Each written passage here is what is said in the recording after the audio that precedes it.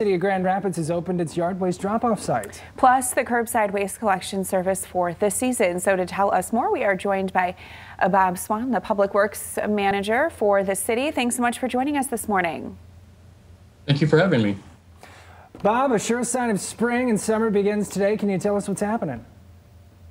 Sure. So today marks the kickoff of our annual opening of both our yard waste site and our curbside pickup collection for all of yard waste services in the city of Grand Rapids. So what are some things maybe that people should be aware of, maybe also some of the common mistakes that people make when it comes to getting rid of stuff? So I guess a couple things for there. As far as the drop-off site, that is for city residents only, not for contractors or any of our friends from outside of the city.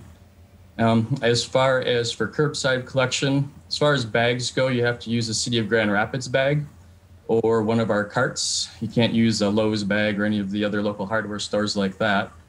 As far as bulky material, if you have that, that'll need to also be bundled and have a tag so we can collect it and get rid of it for you. Is there a fee associated with this, Bob? Yeah, there's a couple different fees. So if you have one of our yard waste carts, those tags are $6 for each time you want to use the cart. The bags themselves are $2.50 each or $12.50 for a back of 5 bags.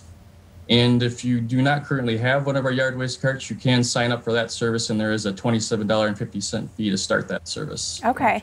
And then what about, you know, on your end when it comes to compost? You guys taking part in that? Yeah, so this is something we're pretty excited about here in Grand Rapids. This will be our first year of actually starting compost operations over at our yard waste site.